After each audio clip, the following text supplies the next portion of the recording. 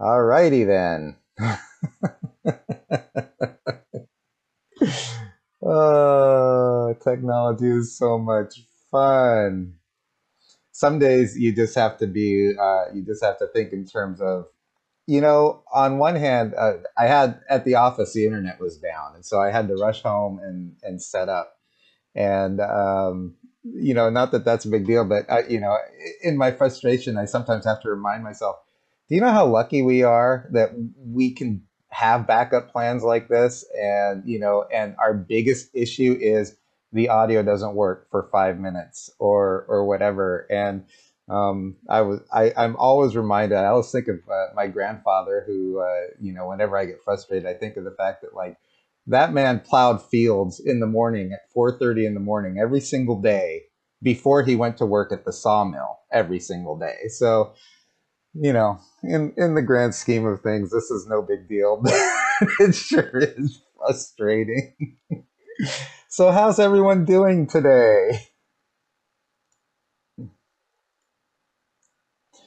Um, anyway, it looks like we have some new people again, which is great.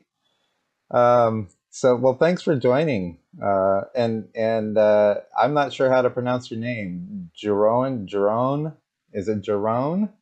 Um, Yarun. That was my sixth guess. Okay, Yarun, got it. Thank you. Um, and then we have a few of our regulars.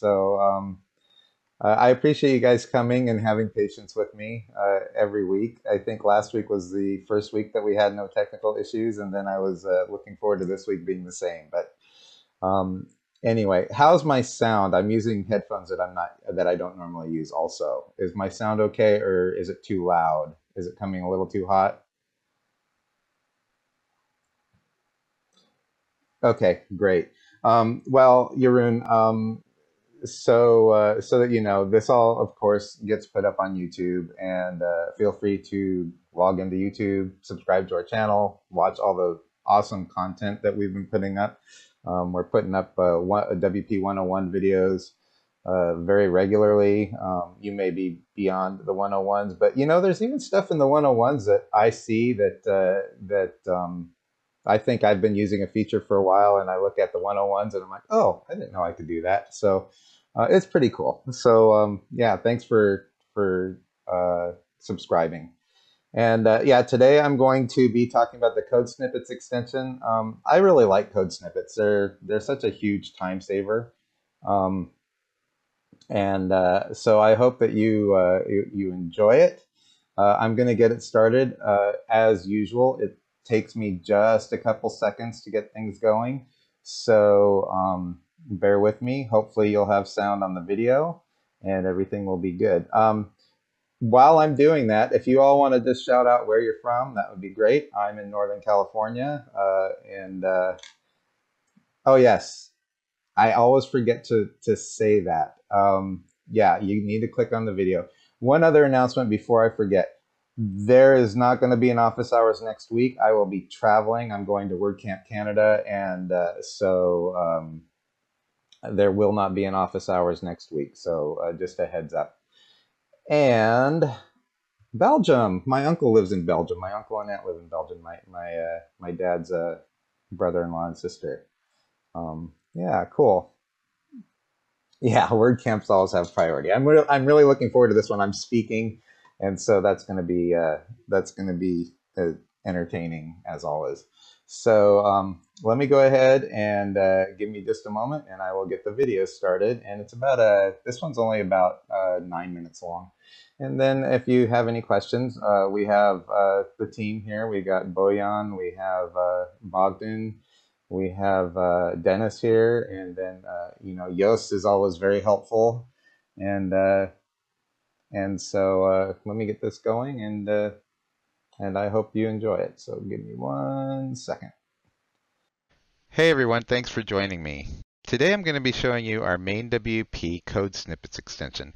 This is a pro extension that can be installed and run from your MainWP dashboard. Let's go ahead and get started. To begin with, Once you've installed your Code Snippets extension from your dashboard, you'll see that it appears in your left-hand side menu here. Let's go ahead and go into that. And you can see you have here basically a code editor. Now you can put in your own code, or we actually have a GitHub repository that has several pieces of code that you can put in. And I'm just going to show you what options there are available to you. There are code snippets that are very specific to various plugins and themes, and they're available right here in the GitHub repository.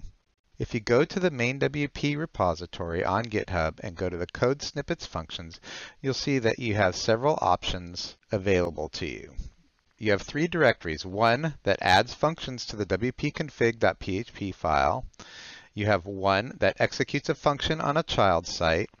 And then you have one that just returns information from the child site. And when I get into the code snippet extension and how we use it, you'll see how this falls into place. Now, out of the box, the Code Snippets extension actually does have some save snippets installed. I'm going to show you how to run these snippets, and then you can create new ones and load them as well. So let's say, for instance, you want to remove the admin bar from the front end. As you can see here, it says the type is that it executes a function. So let's go ahead and load that in. And what it's going to do is it's going to open up the code editor, and it's going to show you this filter, show admin, return false. So this is just on the front end. So the idea is that when you add this filter in, when you go to the front end of your site, if you're logged in as an admin, it's not going to show the admin bar. So once I've added this piece of code into my code snippet, I can select which sites that I want to install it on. I'm going to go ahead and install it on both of my sites here. And I'm going to save and execute this script. And it's going to ask me confirm that I want it installed. And it's going to go ahead and it's going to save that snippet and execute it, and gives you these current progress. And once it's done, it'll say process completed successfully. So now that that's done, let's go and see how that looks on the child site. So if I go to my sites, and let's go ahead and log into the dashboard of my site, and you'll see that I have my admin dashboard here. Now, if that snippet worked correctly, and I go to the front of my site, that admin bar should disappear, and sure enough, it does. Now, in order to remove it, let's say that I want to have my admin bar show back up. I can go back here to my Code Snippets extension. And if I go and I load that same snippet again, remove admin bar, if I go here, it's going to bring this in. It's going to show me which sites that's installed on. It's installed on my two sites, as we know. So if I want to remove it, all I have to do is deselect those and then save and execute the script, and then it's going to remove it from those two sites. So we have the current progress, once again, saving the snippet, save successfully, and then it says no selected sites to proceed, process complete. So now, if I go and I look, and I click on this and go into my dashboard on my site and then go to the front, well, we should see an admin bar both on the back end like we do here. And then if I go to the front end, we see the dashboard. So the snippet was removed from the site. Now going back to the GitHub repository, you can see that we've got those three file folders that I talked about: the adding functions, the executing a function, and returning information from the child site.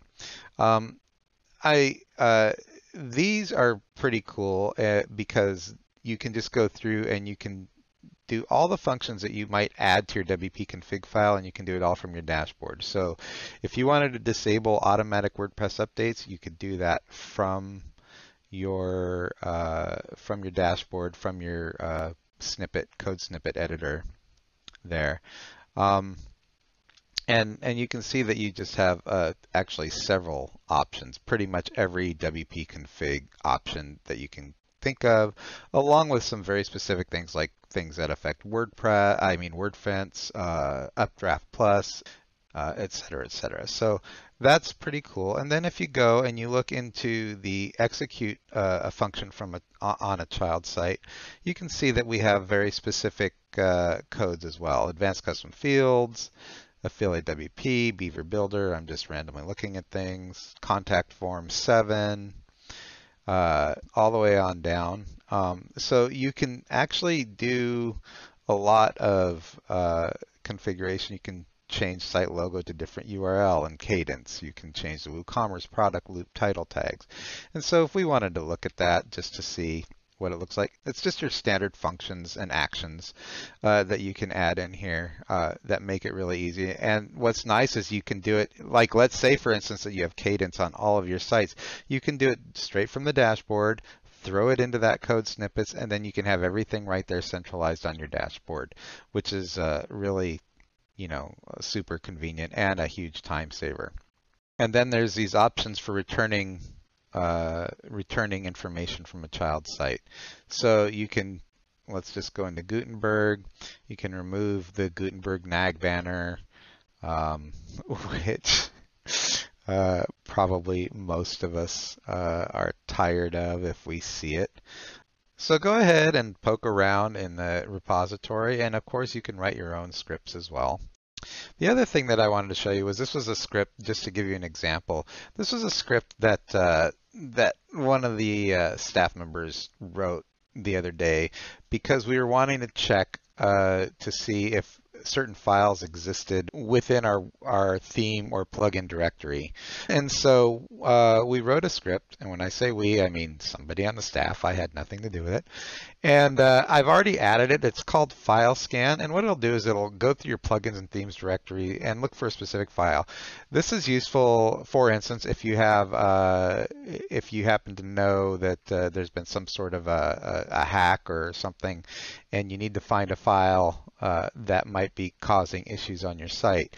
You can go in and you can use this, and all you have to do is you just need to fill something in here in the array here. So right now I've got MainWP child.php put in here, but I'm just going to put in, nothing.php. And what I should get, and then I'm going to do that down here as well. So what that should do is once I've entered this, now this is a return info from child sites, which is how I had saved it. And then I'm just going to save and execute. Now this should show that it did not find any of those files because these are just made up file names.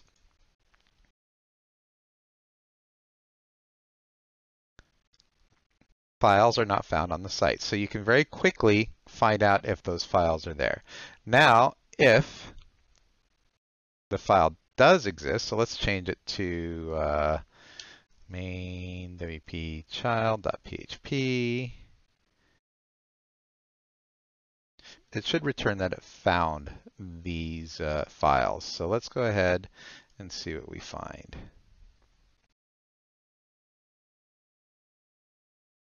And it says files are found on the site. So it tells you how many files it scanned and whether or not it found the files. If it did find the files, then you can go in, you can hunt them down, and you can get rid of them if you need to, or you can do whatever you need to do with them.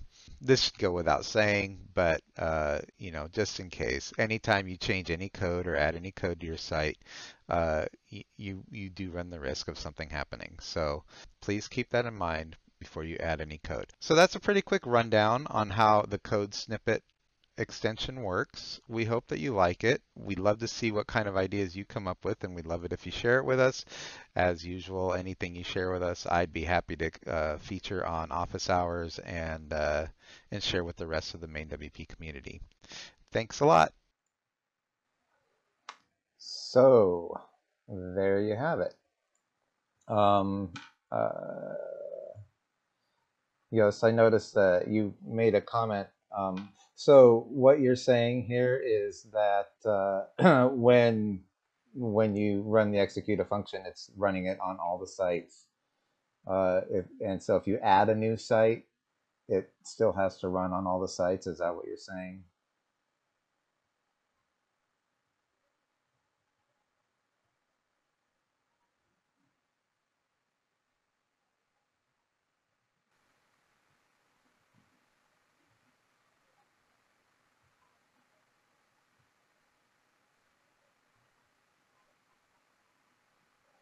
And yeah, Jeroen Boyan answered your question.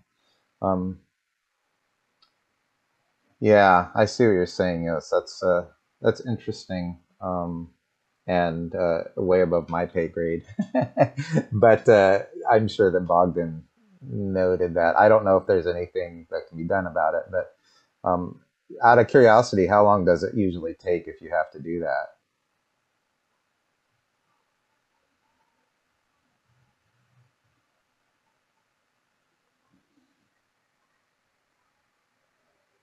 And are there any questions?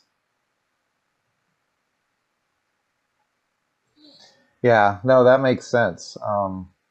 What you're saying makes sense. I understand. Um, so I'm glad that everything worked right once I got my sound on my mic fixed. Um, it really should be cut and dry, this technology stuff. I've been only doing it for most of my life.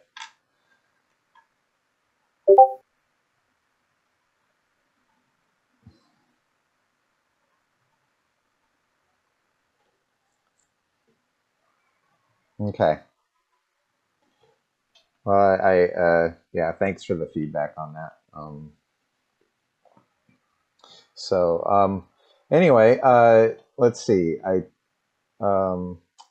wanted to bring up that I haven't had a chance to check, but it looked like last week the Discord integration stuff looked like Isaac added some things that you had mentioned that you wanted, Yoast, or something like that. I'm curious if you had a chance to try that because that I wanted to get a chance to test that, but I haven't had an opportunity yet. Well, Jeroen, thank you so much for joining. Appreciate it. I know it's late where you are, so work-life balance, right? Oh, you need to donate blood. That's even speaking of the life balance part, right? That's the life balance. Um, So, if there are any questions, or once again, I'm going to keep throwing it out there. If you guys have any suggestions for topics you'd like me to cover in an office hours, I'm all ears. Otherwise, I'm just going to keep producing things that have to do with MainWP extensions and things like that, and features and tips and tricks. And so, if you have any tips and tricks that you're doing that we don't have a KB on, or you figured out how to do something a little bit out of the ordinary, I'd love to see it and I'd love to learn about it. Um, so appreciate that.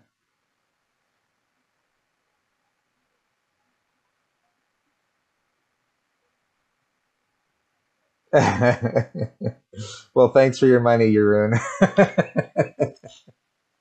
Yeah, the extensions are pretty cool, and I'll be honest. At least for me, and once again, I don't manage a ton of sites, so most of my stuff is testing. There are some extensions that I tend to gravitate to, and then there are some that I've just kind of toyed with.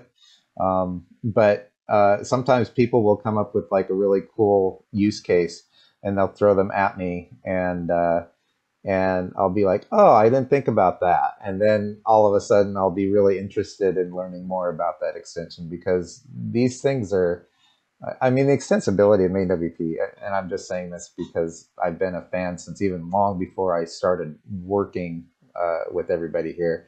The extensibility is just such a cool thing, and that people can contribute to it and come up with new and interesting ways. It just anything where possibilities are endless, that to me is an adventure. Um, so that's so I appreciate all you guys' feedback. So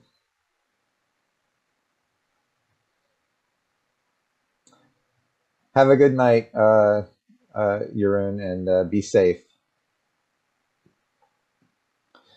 Yeah, and Todd does a lot. By the way, Todd does a lot of writing, as some of you may know. He does a lot of writing for MainWP, and so when things are really cool, he likes to jump on that. Todd is all over that pretty quickly. So yeah, yeah. Well, Todd only writes about cool things, so there you go. Yes. So, all right. If there are no questions or anything else, then I'm going to call this one a wrap. And thanks again, everyone. I really appreciate you all joining me and supporting MainWP in this endeavor to get some of these things out there so that people can improve their workflows and things like that. So we couldn't do it without the community. So really appreciate it. Everyone have a great afternoon, and I'll see you in a couple of weeks. And I don't know if WordCamp Canada is streaming, but if they are, watch my session. It might be interesting. So, and there are a lot of other really good speakers too. So, all right. Yep. Get everyone on Discord. The more the merrier. Absolutely. All right. Have a good day, good evening, and good night. All right. We'll see you.